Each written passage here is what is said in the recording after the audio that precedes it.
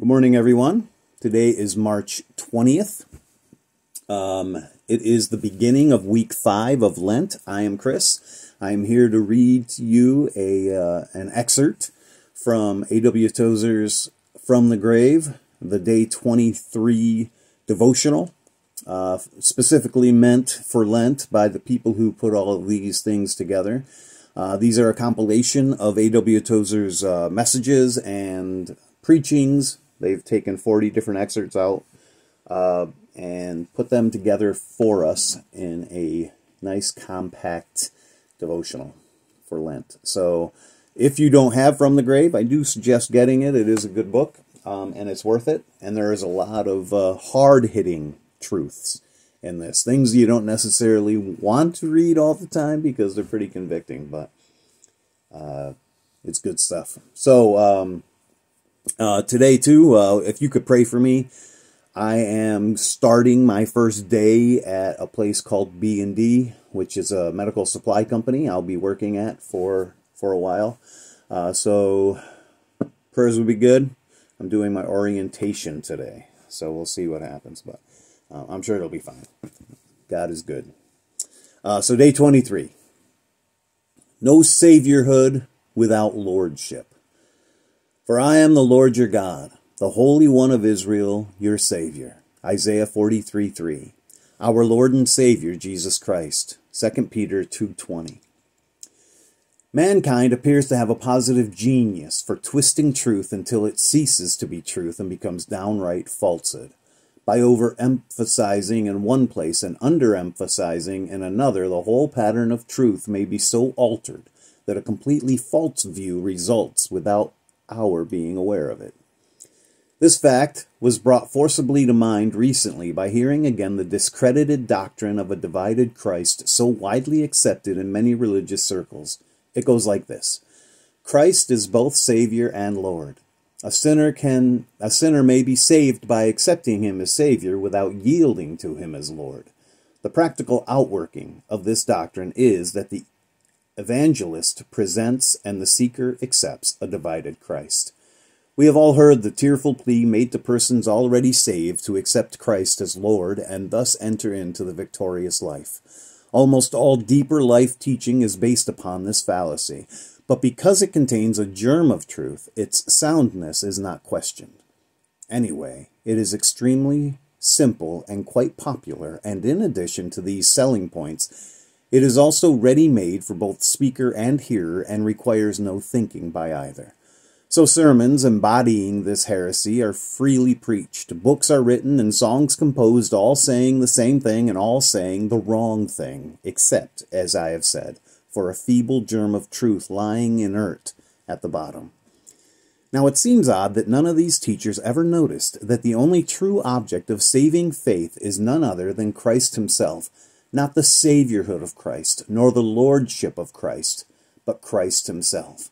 God does not offer salvation to the one who will believe on one of the offices of Christ, nor is an office of Christ ever presented as an object of faith. Neither are we exhorted to believe on the atonement, nor on the cross, nor on the priesthood of the Savior.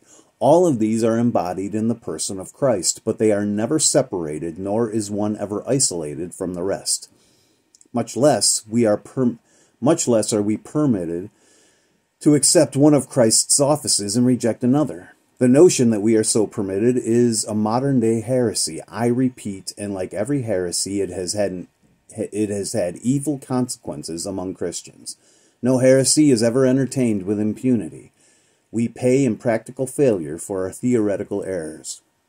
It is altogether doubtful whether any man can be saved who comes to Christ for his help, but with no intention to obey him.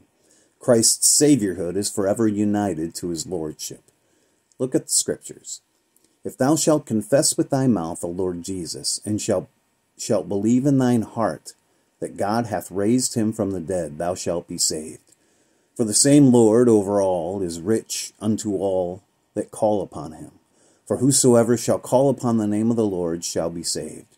Romans 10:9 and 12 through 13. There the Lord is the object of faith for salvation, and when the Philippian jailer asked the way to be saved, Paul replied, "Believe on the Lord Jesus Christ, and thou shalt be saved." Acts 16:31. He did not tell him to believe on the Savior with the thought that he could later take up the matter of his lordship and settle it at his own convenience. To Paul, there could be no division of offices. Christ must be Lord, or he will not be Savior. There is no intention here to teach that the earnest believer may not go on to explore ever-increasing meanings in Christ, nor do we hold that our first saving contact with Christ brings perfect knowledge of all he is to us. The contrary is true. Ages upon ages will hardly be long enough to allow us to experience all the riches of his grace. As we discover new meanings in his titles and make them ours, we will grow in the knowledge of our Lord and in personal appreciation of the multifold offices he fills and the many forms of love he wears exalted on his throne. That is the truth, which has been twisted out of shape and reduced to impotence by the doctrine that we can believe on his Saviorhood while rejecting his Lordship. A.W. Tozer telling it as it is. We can't have one without the other. We can't pick and choose what we like about Jesus. We either take it all or we don't take it at all. So let's pray that God will direct us in these days. And if you have any prayer requests, again, please leave a note and I will pray for you. If you don't want it publicly known, that's fine. You can privately leave a message and I will keep it private. If you don't mind other people knowing, then we can pray for it as we pray on this. So let's pray. Lord, we lift you up this morning, or we lift ourselves up to you this morning. You are exalted in our eyes, Father God, and we pray that you would continue to be magnified and exalted. Father God, you are Lord, Savior, friend, Father. Jesus is our Lord as well. He is our Savior. And he paid the price for our sins, and we are so grateful, Father. We praise you for that sacrifice. We thank you for everything that he's done. Lord, help us to remember to treat Jesus as our Savior and our Lord and everything else that he is. Sometimes it's hard to remember all the different offices he fills, but as long as we remember who's in charge, we are not in charge. Father God, we do pray that you would help us to bow down to that truth. Thank you. In your holy name, amen.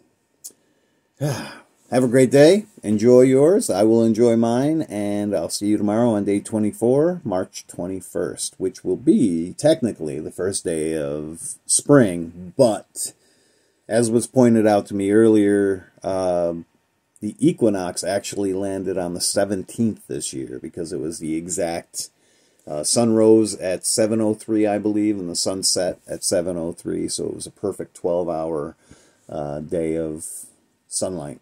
But I don't know how all those things work. All I know is that tomorrow is technically the first day of spring. But have a good day.